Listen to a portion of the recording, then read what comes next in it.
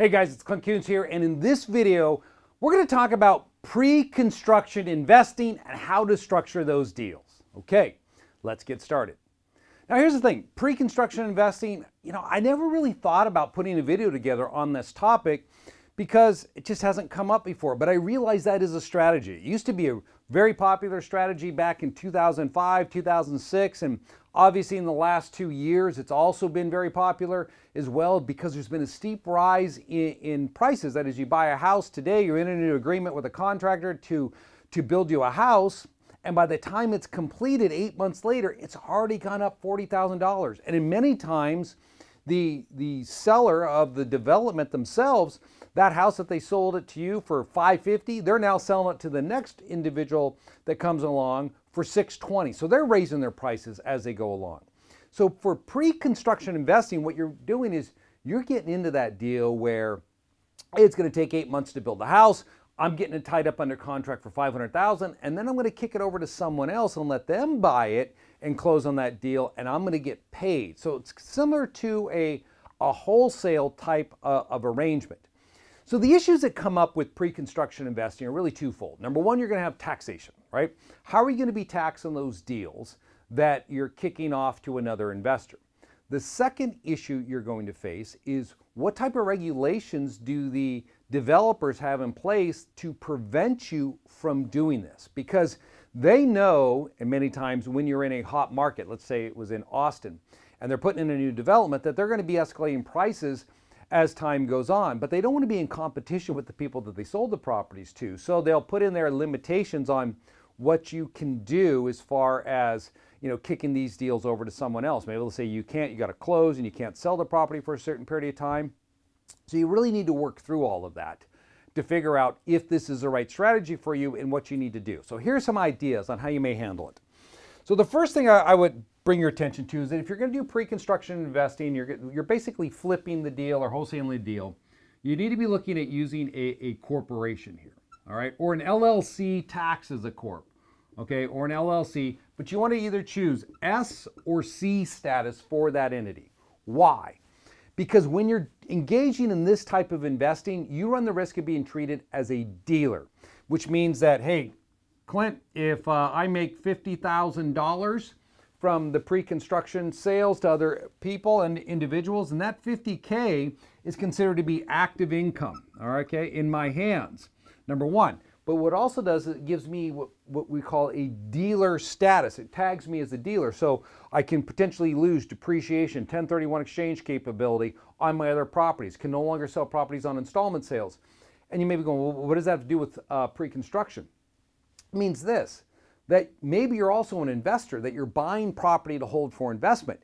You could potentially screw up that side of your real estate investing if you get tagged as a dealer. So the simplest way to avoid being tagged as a dealer and to keep control over your taxes on these sales is to run it through an entity that's treated as an S or C corp for federal tax purposes. So this entity here becomes the dealer right here. This is the dealer. So this is the one that's entering into, that's going to enter into the sale or purchase and sale agreement to buy the property.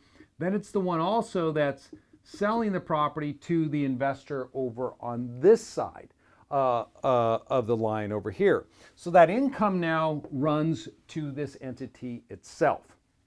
That's how you'd be looking to structure this type of arrangement. You want to want the income running to the corp, and then from there you can take it out. There's creative strategies to pull it out to keep those taxes as low as possible. Maybe you put a solo 401k off the side of this, and now you're putting money into a retirement plan.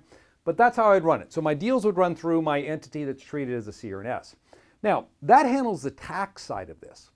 The other issue is going to be with the developer side of this, where they have clauses that state that you cannot sell this property for a certain period of time, you can't rent the property out, things like that. So how do we get around that and give ourselves the flexibility so we can then kick that deal down to another individual? Well, in that case, what you're going to need to do is look at buying these properties here and using another entity. Maybe this is a land trust that's going to take title, or it's an LLC. And so I'm going to create another entity as a layer in between these two so that my corporation ultimately owns this deal right here, that if I ended up, the contract to purchase this property runs to the entity, what I can do then is sell the entity to a third party. So you see now, if the developer accepted the agreement in the name of my land trust or an LLC, so yeah, we'll sell to that. Sometimes they may not accept the LLC, so you're probably better off going with a trust. And if you watch my land trust videos, never use the word land trust in the title. Just come up with a trust name and don't even put the property address on there. Make it look like a living trust. So if they accepted that, they agree to sell it to the trust, then what happens is that you're the beneficiary of this trust. And so what you'll do is you'll find this person over here that wants to step into your shoes and close on the property. You'll then sell them the trust. And so they'll step in and they'll take over the trust, and then they can go up there and close on it. If you watch my video on assignments or novations, if you haven't yet, you should watch that, because this kind of ties into this type of deal. And you might be wondering, why don't I just use a novation clause in my purchase and sale agreement with the developer? It's because the developers already have their contracts, and it's, you know, take it as is or walk away. So you don't have the negotiating power to put those types of clauses in there. And quite frankly, if I was representing the developer, I would say, no way, we're not going to accept this, because we know what that individual wants to do. So now you have to think more creatively. Now, let's say they wanted to see a copy of this trust. Well, here's what I would do. I would put together my trust as a living trust, so it looks just like a living trust, enter into the agreement in the name of the trust to buy the property, and then after I've done that, then I would convert my trust to a land trust. It's called a restatement. So now I restate this trust. It still has the same name, but it has a whole other set of clauses. So when the developer looked at the trust here, they thought, oh, it's a estate plan for him, no big deal, we can do this deal. And they don't see the ability to assign off the beneficial interest to a third party. Then you change the agreement to put yourself in a position where it becomes a land trust, so you can transfer that beneficial interest. So now what happens, you got yourself set up in a way in which you can bring this person in. Now the LLC here, that's a secondary way of doing this as well, but I don't know if the developer, many times they probably may not agree to sell it to a limited liability company.